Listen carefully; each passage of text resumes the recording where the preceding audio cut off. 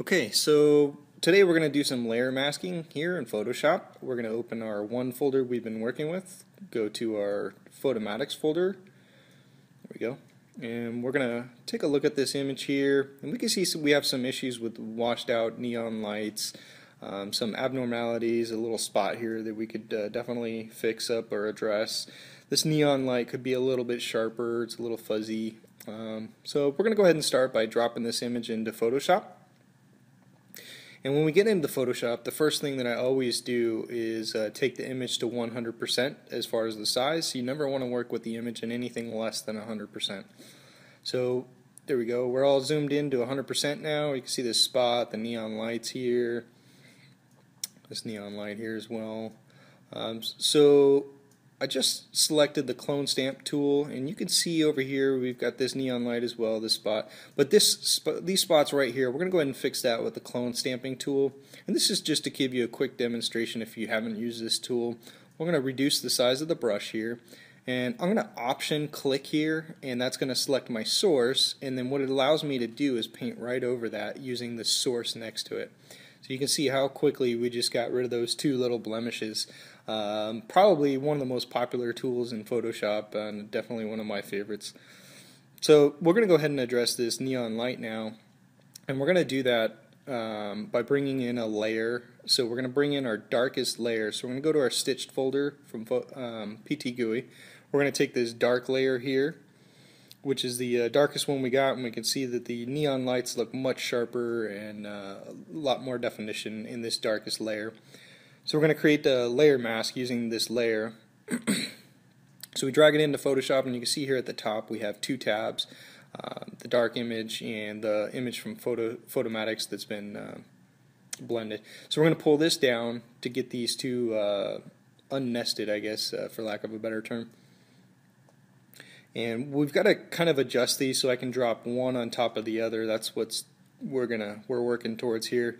And we're going to do that by selecting the arrow tool up here. And we're going to drag this image, hold the shift key and drag it right on top of your dark blend. And that puts it right on top. So we don't need this Photomatics layer anymore. We don't need to save that. And so what we've got now is we've got two layers here right on top of each other, aligned perfectly. And we did that by holding the shift key. So I'll toggle this on and off so you can see here's our two layers. There's the top layer and the bottom layer. And by clicking this little eyeball, it makes the layers visible or invisible. And this isn't working. So we need to click on this arrow over here, click on the image, there we go. And now we can toggle the layers on and off, and you can see how the two are just laid right on top of each other perfectly. So we're going to go ahead and make this image 100% again down here at the bottom left corner. There we go. And we're going to address this first neon light here, and the way we're going to do that is we're going to come over to the right side of our screen here to these layers, and at the very bottom we're going to click on this little square with a dot in it. That's a layer mask, so we're going to click that, and that's going to add a layer to this particular image. Make sure you have the top one selected. Then we're going to go to the left here, and we're going to select the paintbrush tool there. I'm going to make the paintbrush a little bit bigger. There we go. And I'm literally, well, first of all, we need to select black. The color black is what's going to paint the bottom layer in. No, this isn't what we're trying to do. Let's cancel that. Right here, you can see we can toggle between black and white, and we want black in this case. So we're going to paint black, which is actually not going to paint black. What it's going to do is going to paint the layer below right into it because we have the layer selected over on our right side there. So I'm just tracing these letters, and you can see the definition starting to come back or come through on these letters here of this neon sign. And I'm going to go ahead and increase the opacity, which is going to bring more of the under or the bottom layer through for us as we use the brush. It'll just make the brush a little more effective. So we can see this red here. I want to see how bright it is in the original image, and you can see here it's pretty bright. It's pretty good little red. So that tells me that I can keep painting on this and get a little better, a little brighter, kind of like that. And then again, we're just going to keep tracing these letters, and you can see how effective that is. Increasing the opacity just made the tool a little bit more efficient. You don't want to go all the way to 100% though. It's better to do too little than too much. So we'll just keep tracing this here. We'll go over this a few times. And it's okay if we go over the lines. We can go back and correct this by using the color white, and we'll demonstrate that in a minute. So we'll go back and trace these letters again, and we can see even more definition coming through now.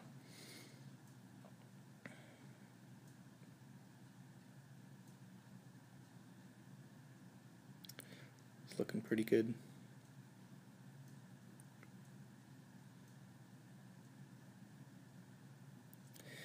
Go ahead and do this bottom part here too. This bottom part is a nice brilliant blue and should come through pretty nicely.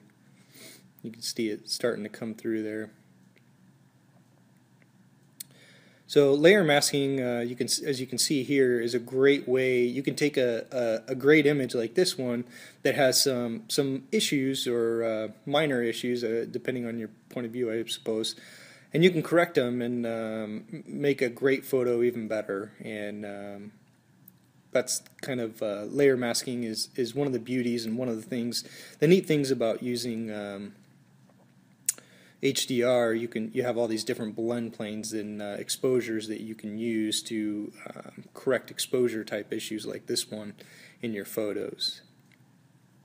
So this is looking pretty good here. Do this red a little bit more, one more time. And obviously the more you go over it, the more the bottom layer comes through. So we're going to toggle here to white, and I'll show you how we clean up the edges. I'm going to get a little bit smaller brush here, and we're just going to paint right up against the edges, and these dark spots, which aren't too bad, but these dark spots with the white basically bring the top layer back, which will clean up any dark spots. We really don't have anything that's too bad here, but if you do, this is how you can address it, is by toggling to white. There's our bottom, there's our top. They look pretty similar, so I think we got that probably about as good as it's going to get. So we'll address this spot here, which kind of bothered me the first time I saw it. So we'll grab this clone stamp tool once again. We'll make our brush a little bigger, and we're basically going to start out by just kind of literally erasing that spot, and then of course that's going to leave a hole, which we'll address. So we're going to go here and define. We need to select on the top here, sorry. So we're going to select the top layer, there we go. It's important note to bring up is we don't want to select from the bottom layer, we want to select from the top there. So that's what was going on there. So you can see I've just selected or option clicked on the dark spot here to kind of erase this spot using the clone stamp tool, if you will.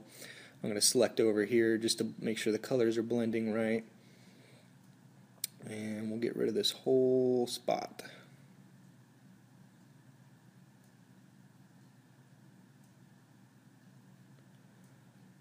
So I'm going to turn the opacity down quite a bit here, as well as the flow. The flow and the opacity have somewhat similar effect. Obviously two different things, but similar effect in reducing how much you're painting or how much of the source is coming through.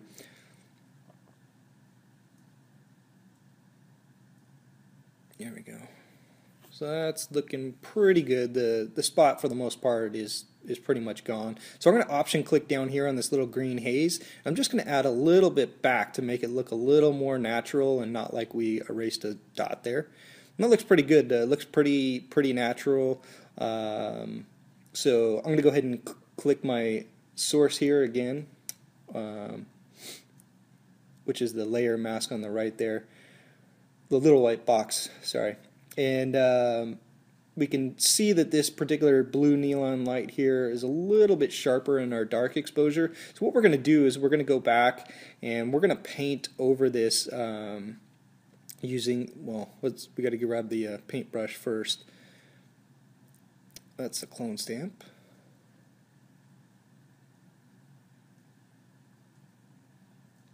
We've got our bottom layer selected. So we want to toggle this to black. There we go. And we've got our paintbrush. So I'm going to go ahead and paint this in here. And what we're doing is we're basically painting, again, the bottom layer. We're kind of darkening this up, and which is kind of defining our edges instead of looking a little blown out, as you can see. So as I move along here, you can see this is really kind of sharpening this neon light, making it look more like a neon light as opposed to just a light, if you will. So we'll just kind of trace this neon bulb here, and that's given us a nice sharper look that's not quite as blown out. And if you're watching this in full screen in high definition, which you should be, you'll notice that as I'm doing this, it is adding a little bit of black just below the neon light, which is easy to fix. Again, we just toggle to white, and we're going to trace this edge right underneath the bulb here and get rid of these dark spots. And that's pretty much going to do it for this particular example. So this is this has been layer masking, and a great way to address some of the issues or fix some of the exposure issues that you may have in your photos.